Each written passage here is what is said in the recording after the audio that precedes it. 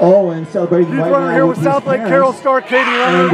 1341. Men's and women's coaches He's at fourth, the University team of second Washington. overall.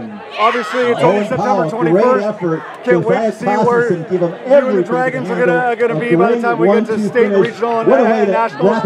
What are the emotions? How do you sum up tonight? Woodbridge Classic presented by ASICS America. I came out here trying to go for the win.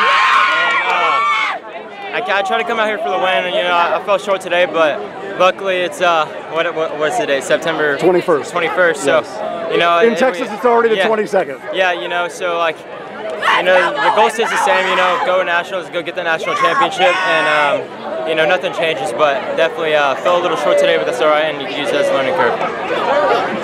How much do you? I mean, obviously, we always know the competition is going to be crazy, but just.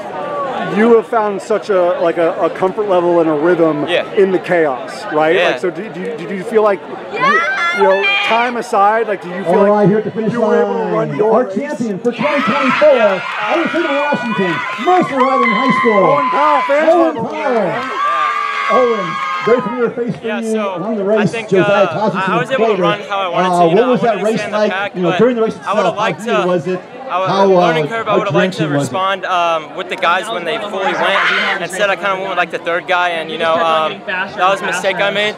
But definitely good to learn it now and use that for later. So we know that if you guys are healthy, that you're going to be a group that's not just you in the national championship conversation, but the team. I love your guys' medal and your guys' courage to be like, we have to race Harriman on December 7th, so we might as well race them on September 21st. Like, how important is it for you guys just to kind of see what they do, see how they stay together, and not to say that you guys are going to model yourself after them, but just to be in the race with them and just to kind of understand what they do. Like, how important is that for you guys now to kind of set the course for later on? Yeah, I'm not even just this year. We have a lot of younger classmen in our grade, and I was talking with my dad about it, and he thinks it's probably the most talented group of freshmen he's ever had come through the program, and so like, and that says a lot. Yeah, it says a lot, and so we have a lot of young guys, and it's very awesome for them to get this. All right, let's give it up for 2024 Woodbridge Classic champion Owen Powell, Mercer Island over Washington.